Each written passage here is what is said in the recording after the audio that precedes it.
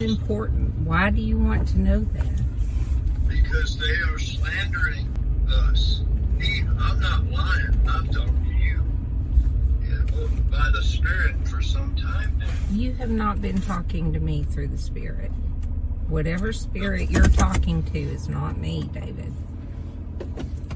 Okay, Eve, let me say, I'm not lying. Okay, if I'm deceived, I'm deceived, but I'm not lying. I thought we were having really good communications. Yeah. I was very happy about that because I haven't been able to talk to you since you left, and that's broken my heart. Totally broken my heart. So I thought the Lord was really opening a door here for me to speak to you. And so we've been carrying on conversations.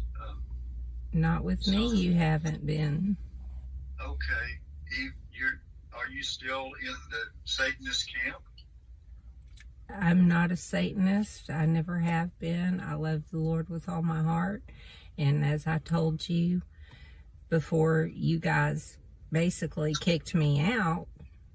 That we didn't kick you out. No, I didn't leave. You told me I better go find a job at the hospital. No, I didn't say that. That's what you said. That's what you said before you walked out the door. I was repenting because of our sin that we committed, and I was, crying and